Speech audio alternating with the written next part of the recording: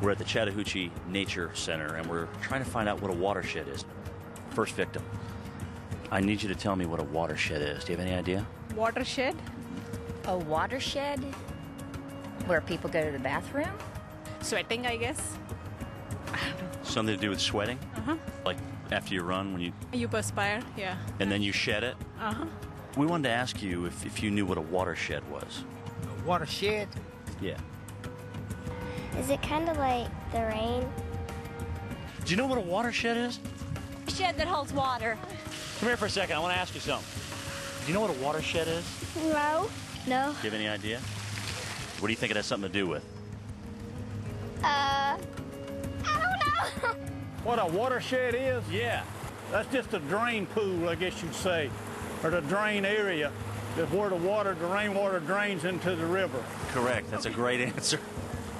A watershed is that area of land that drains to a body of water, be that if it's a river, a stream, the ocean, an estuary, a bay. Wherever you live drains to some water body, and you live in a watershed. So everyone lives in a watershed. And in this modern industrial age, our water sources are becoming more contaminated with each passing year. The biggest water quality problem that we have in the nation today is polluted runoff. All water east of the Continental Divide drains to the Atlantic, while water west of the divide flows to the Pacific. And one drop of rain can cross many different watersheds along the way.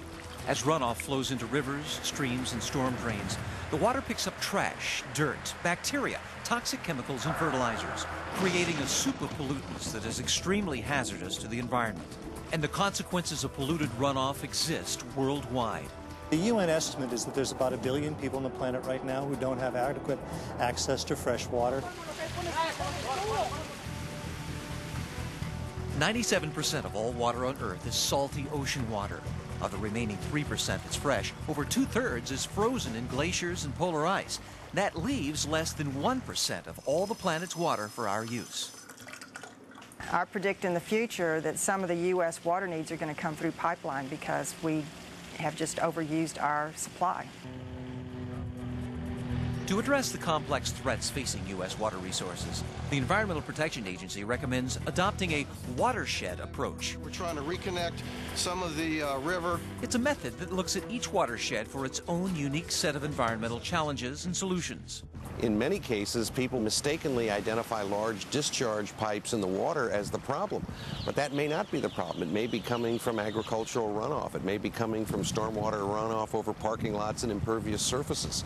Every watershed is different, and you need to look at each watershed in its own terms and then think systematically about how you remediate, how you clean up that watershed.